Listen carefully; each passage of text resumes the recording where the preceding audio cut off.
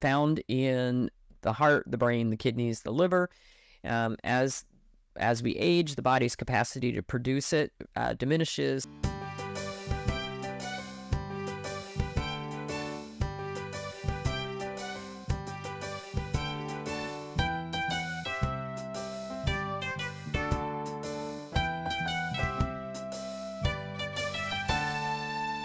Gwen did a post yesterday on CoQ10, and there were a lot of questions and a lot of discussion around it. So I just wanted to talk about it a little bit and clear it.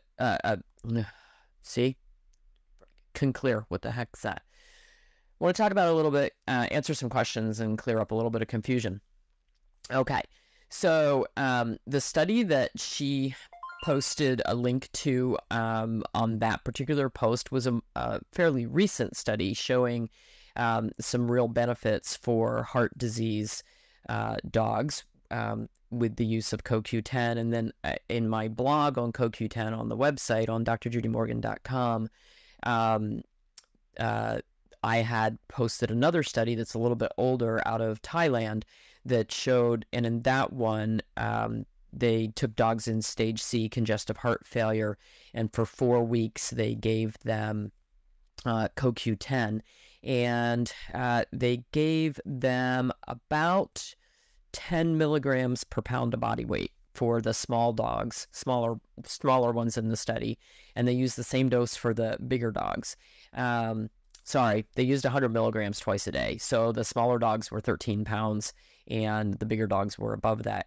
And what they found was that it actually shrunk the heart size in that 4-week period just by adding the CoQ10. So that's huge. And so the smaller breeds were getting about 10 milligrams per pound, whereas the larger ones were getting a lower dose, and so they didn't see as much effect in that. So what that tells us is that we have to be giving higher doses. The veterinary doses that have been recommended, if veterinarians recommend it at all, for years have been 1 milligram per pound of body weight, which is, we're finding that's just not enough. So what dogs or cats or people or horses, because we actually use CoQ10 in our horses and our miniature horses, so for helping with things like laminitis, CoQ10 is really, really, really powerful, and it's an antioxidant and really helps repair some tissue damage as well. It's because what it's used for is energy. It's part of the energy cycle of the cell. And so the little powerhouse in every cell in our body is the mitochondria. And so they use CoQ10 or ubiquinol. And somebody said they have a question, confused about, and I'm going to talk about the difference in between those. Let me find it here. Okay. So ubiquinol may yield a bit more active compound in the body, which means you may be able to give a little less ubiquinol than CoQ10 to get the same result. When CoQ10 that has been oxidized, which it's then called ubiquinone, is used by the body, it transforms and becomes ubiquinol. So they're really the same thing. It's just it comes into the energy cycle in different spots in that cycle. So CoQ10 might come in here, and then it goes through an oxidation to become ubiquinone, and then it becomes ubiquinol, or you can just jump straight to the ubiquinol. You pay more for ubiquinol in general, so it just depends what you're looking to do. They're both going to be effective. One thing I will say, this is a fat-soluble substance, so when given with fats, it is better absorbed and better utilized. So for my own, I saw a study from years ago, like 30 years ago, where a doctor came up with dissolving the CoQ10 powder in warm water greater than 104 degrees, because 104 degrees is the melting point for the CoQ10 crystals. So put it in warm water or bone broth, whatever you want to use, and then add a fat to it. So they actually used coconut oil and then gave that to the dogs to drink, and it was better absorbed that way. You can also add it to the food. So if you're feeding a food that is warm and it's got fats in it, which most of our foods, unless you're feeding an ultra low fat diet, which is not recommended anyway. So when you're feeding it with the fats in the diet, particularly if you're using something like an omega-3 oil, you're going to have enough fats for absorption. So that's just a little thought on how to get it absorbed. All right, so CoQ10, this is interesting. So this first article, it starts out with, one important coenzyme is coenzyme CoQ10, also known as CoQ10 or ubiquinone. It's all the same, folks. Very much resembles vitamin E and is vital in helping prevent and treat chronic illnesses. It's produced by the liver and found in every cell in the body. Plays a fundamental role in the mitochondria, which are the parts of the cell that produce energy. It controls the flow of oxygen within the cells and is needed and used by all cells to produce energy for cell growth and maintenance. It also functions as an antioxidant that reduces damage to cells due to oxidation from harmful free radicals. In addition, CoQ10 helps enzymes digest food and helps protect the heart and skeletal muscles. Foods that are rich in CoQ10 include oily fish such as mackerel, sardines, and salmon, as well as organ meats, liver, kidney, and heart, which should all be part of your pet's diets anyway. And CoQ10 can be destroyed at temperatures above 115. So we've got this little window that we want it to be in. So when we look at these foods that are high in CoQ10, if you're cooking them, then you're destroying them. So that's why, another reason why raw feeding is going to supply more of the enzyme. Can it be used for a dog with liver disease? Yes. All right. So CoQ10 is, let's see, heart muscles work nonstop, so the heart muscle cells need all the energy they can get. CoQ10 is extremely important for providing energy to the heart and for cell growth and maintenance. The heart needs CoQ10 to ensure normal, healthy circulation, and it does help lower blood pressure as well. It's been used for years for periodontal disease prevention in dogs in particular, but also because mouth tissue cells have a high turnover rate, just like our GI tract. It's a very high turnover rate with those cells.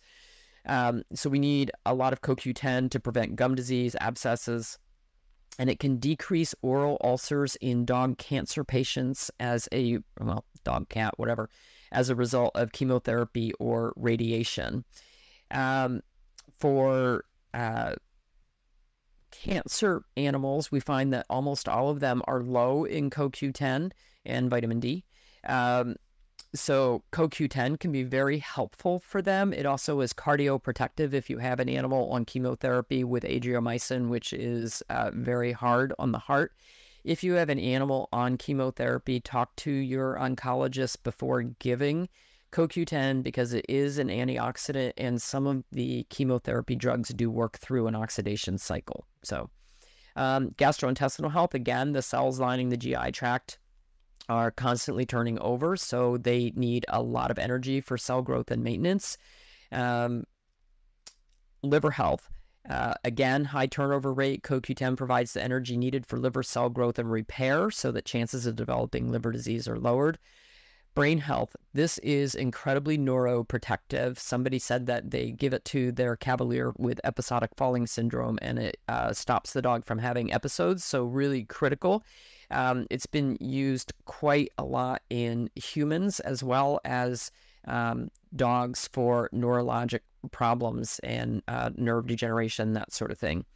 And there's interesting studies for people that take statins. Atorvastatin has been studied a lot, but any of the statins, that it lowers the brain CoQ10 significantly and contributes to dementia. So for any of you who are on statins or have family members who are on statins, and they actually did studies where they put dogs on statins. We don't generally do that very often, but they put dogs on statins and then measured cognitive function and CoQ10 levels and found that the statins just drastically dropped the CoQ10 levels and increased the canine cognitive dysfunction scores. So for the worse. So definitely for our seniors, really, really, really important for cognitive function. CoQ10 has been shown to stimulate the immune system. So for those who have a weakened immune system, definitely would be good. And then it's a powerful antioxidant that is used in cancer treatment, especially the adriamycin. But again, ask about the drugs that your dog's being given. So when should your pet get CoQ10 added? Well, if they are on commercial foods like kibble, where it's cooked under high heat, they're not getting CoQ10 in their diet. So it would be good to supplement. Dogs with heart disease or breeds that are prone to the development of heart problems should be supplemented. One breeder of Cavaliers said she starts them at 6 months old. I don't think you can start it too early, but the body does make quite a bit of CoQ10 when we're young, but the process declines as we age. So with dogs, cats, horses, people, whatever, we make less of it as we age. So the older we are, the more supplementation we need, and the more likely we are to need supplementation, because we're all fighting, decline in brain function. We're all fighting, decline in heart function. So it should be for breeds that are prone to heart disease. Like if I had a Great Dane, they're so prone to dilated cardiomyopathy, boxers, all those breeds that are prone, any breeds that are prone to mitral valve disease, I would get them started. For the bigger breeds, I would probably start earlier, just because they traditionally have a shorter lifespan in general. And I would supplement at least 5 milligrams per pound of body weight twice a day. If I had a dog that actually had heart disease, then I would be looking at 10 milligrams per pound of body weight twice a day. So active dogs, like dogs that do a lot of agility, hunting dogs, could benefit for muscle growth, maintenance, and repair. Certainly dogs with periodontal disease, gingivitis, mouth inflammation, dogs with GI problems, ulcers, colitis, liver disease, liver inflammation can all benefit. All right. And dogs with cancer and those with a weakened immune system will benefit.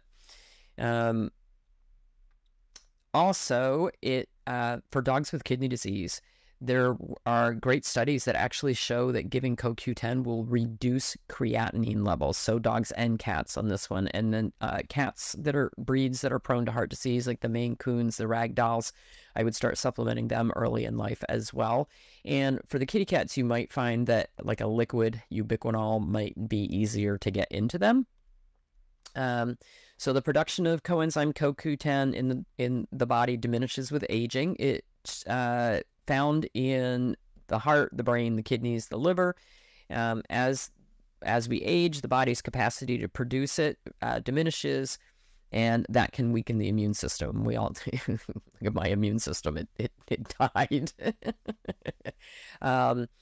When lacking sufficient amounts of CoQ10, we can get lethargy, free radical damage, and the risk of heart problems higher than in younger animals. Other reasons that CoQ10 levels might be low and need supplementation include vitamin B6 deficiencies, genetic factors, oxidative stress due to age, medication side effects, and various diseases, including heart disease. Let's see. Oh, other conditions such as diabetes can also see improvement with CoQ10. Now, somebody mentioned in the thread that their cardiologist, their cat is on blood thinner, and so the cardiologist said not to give CoQ10. I use CoQ10, but you can use your ubiquinol, and I explained that they just come in different places in the cycle. Can dogs take a human brand, or is there one just for dogs? The ones for dogs are they're usually 30 milligrams. You're going to have to give 20 of them. They're just not big enough. We use the Now brand that we have on the website, and that's a human brand. Oh, okay. So the cat with the blood thinner, The cardiologist said not to use CoQ10 because it can weaken the effect of the blood thinner. Interestingly, I looked that up because I had not heard that, and I found 3 human studies. One said that giving CoQ10 can decrease the effectiveness of warfarin and blood thinners in people. The second study said it can increase the effectiveness of warfarin and blood thinners and cause excess bleeding. The third study said it had no effect at all. So I got one of each. Your choice. So take your dog's body weight, multiply by 10. That's what strength you need, and you're going to give it twice a day or something close. So for kitty cat with CKD, I would try to get as close to 10 milligrams. So that's probably going to be a 60 to 100 milligram capsule twice a day, or if you can get a liquid, doesn't really matter. No, the dosing for ubiquinol tends to be a little bit lower just because it's a tiny bit more bioavailable, but I haven't seen as good as studies. I've only seen CoQ10 studies. So, but I mean, this is good for every breed, for every species. What about with horses? Our mini horses, when they were dealing with laminitis, Joyce Harmon had us give them, I believe it was 200 milligrams twice a day. I kind of feel like that was a little low, but it did help them. So you're not going to hurt them. The only side effect that I have ever seen with CoQ10, particularly in some of my cancer patients, was a loosened stool. So, if they get a loose stool, then you might have to back up on your dose a little bit, or back down on your dose a little bit. But otherwise, I haven't had a problem. Okay, I'm going back to bed. I got to go feed a bunch of animals first. But everybody have a wonderful weekend. I'm just not quite all there. Everybody have a wonderful weekend.